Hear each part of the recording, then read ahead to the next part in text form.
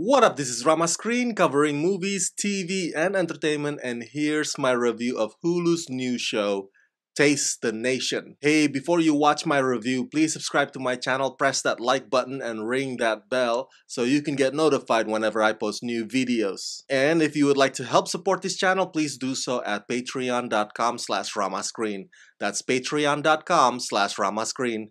Let's rock this. Let's face it.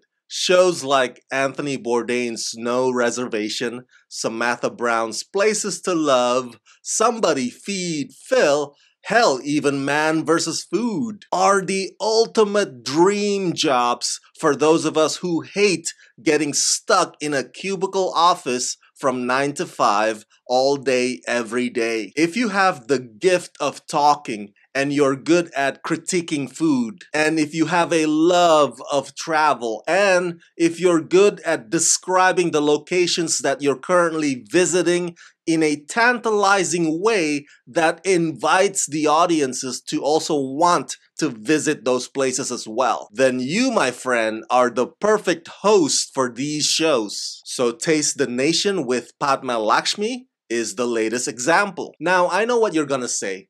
Rama, these food and travel shows have gotten too saturated. There are so many of them.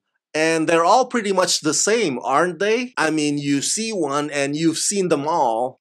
I would have to say, agree to disagree, my friend. Because I think what Padma Lakshmi has brought for us here with this show is timely, it's educational, and it opens a window to the kind of America that other travel and food shows are probably too afraid to explore. Taste the Nation examines some of our dark, shameful history. It highlights marginalized communities, and it dares to ask questions about this melting pot of ours, where there is a constant tug of war between assimilation and maintaining the integrity of one's culture. All of that is done in a constructive and uplifting manner by Taste the Nation. In Taste the Nation, award-winning cookbook author, host, and executive producer Padma Lakshmi takes audiences on a journey across America,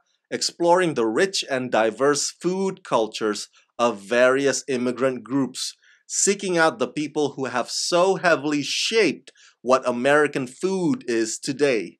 From indigenous communities to recent immigrant arrivals, Padma breaks bread with Americans across the nation to uncover the roots and relationship between food, humanity, and history, ultimately revealing the stories that challenge notions of identity, belonging, and what it means to be American. If you're not familiar with Padma Lakshmi, Star Trek fans would probably remember her best as the character Kaita Ama on the Enterprise series. But for years, Padma also hosted a popular show called Top Chef. She had also published 3 cookbooks of her own, so when it comes to cooking, Padma knows it inside out, which makes her more than qualified to host a food and travel show. But what I notice as well from watching these episodes of Taste the Nation is that Padma is very attentive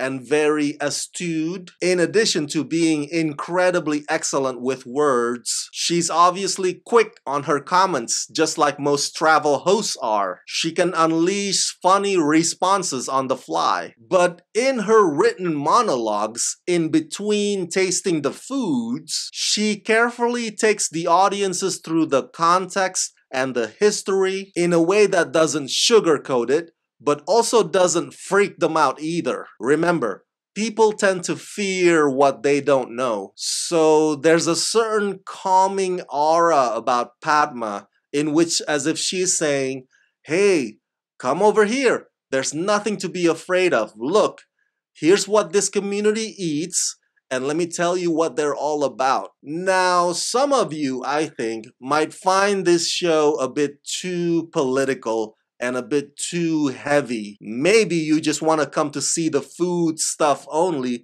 but don't care about the conversational parts. And I hear you. I don't judge you at all. It's totally understandable. This show does lean more towards sort of Padma lecturing rather than just simply Padma cooking. Some of the episodes do feel like you're taking civics classes again, but my counter argument to you is that is what separates this show from the rest. Taste the Nation doesn't just cover immigrants and how they feel about old pastime colonization, but it also covers descendants of slaves and their unique set of language. And because of Padma's heritage, she also dedicates a couple of episodes to promoting Indian American culture. And therefore, this show challenges you to burst that bubble that you are existing in and to realize that America is not always sunshine and rainbow and hot dog eating contests. This is a country that is simmered with ongoing conflicts. Acknowledging the beauty of America means that you also have to acknowledge America for all that it is.